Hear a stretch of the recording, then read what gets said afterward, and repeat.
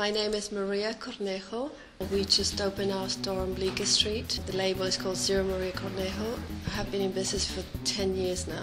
The posters that are on the wall right now, they were from the 10-year exhibition that we did last June.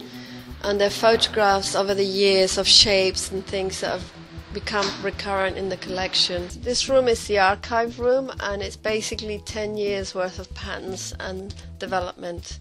The main development gets done in the patterns, and this is where we spend all our money and research and development is in, especially for me, because we do have our own shapes, is where, you know, a lot of the energy gets put into. Based on simple geometry, I've come across into draping and making shapes that are very much unique and wearable.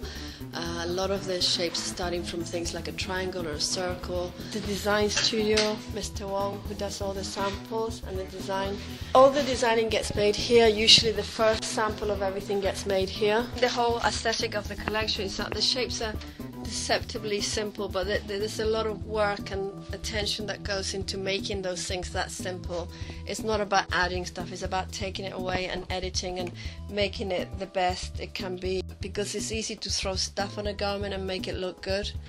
It takes a lot of thinking to actually pull stuff off and make it be just about the fabric and just about the shape. The collection started off 10 years ago because I always felt there was this gap in the business where there was either things that were just in the press and the clothes that you could actually buy in the stores were really boring.